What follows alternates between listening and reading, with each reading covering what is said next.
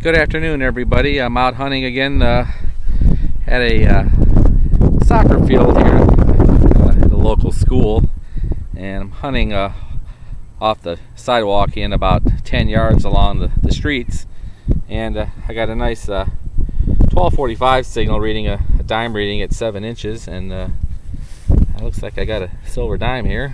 I gotta figure out what I did with it. There it is right here, and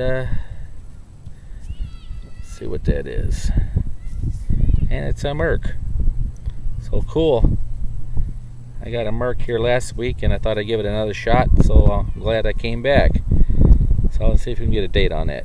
Alright, I think that's from the 30s if my eyes are correct, but we'll get a look at it later. Alright, nice find.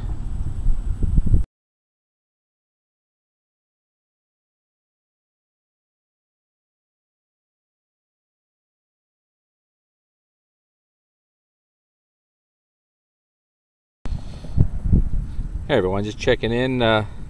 My second target today is a Dago wheat at about 7 inches. So seems to be a good spot here. A couple older coins. So let's see if I can find some more good stuff. Alright.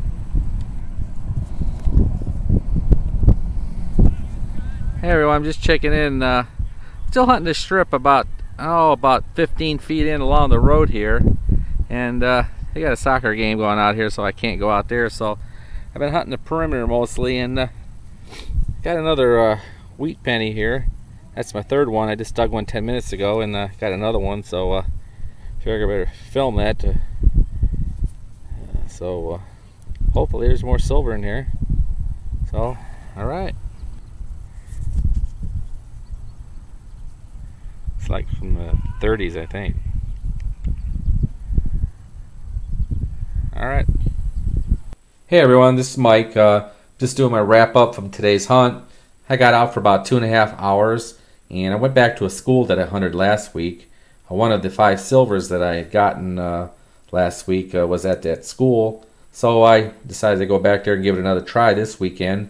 But when I got there was a soccer game going on, so I had to do a quick change of plans. So I decided to hunt the perimeter of the field by the sidewalk. So I hunted about 10-15 feet around the perimeter of the field where the game was going on. And my first good target I got was the Mercury dime down at about 7 inches. So that was pretty cool.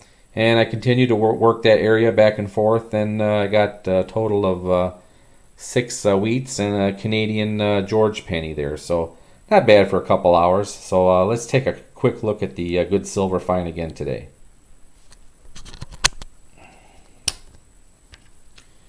It's a 1936 Mercury dime. That's a nice find, and it's a no mint mark, so it's a plain Philadelphia. And 6 wheats. The 2 oldest were 2 1937s, I believe, and the George penny is a 1952. We get a lot of Canadian here in Michigan, so that's pretty cool, getting some of the older Canadian here as well. So that's always nice to get those as well. So with the 1 silver today, that brings my total to 7. So not bad for 3 hunts. So we'll try to keep it going and have some more good finds for you guys to watch.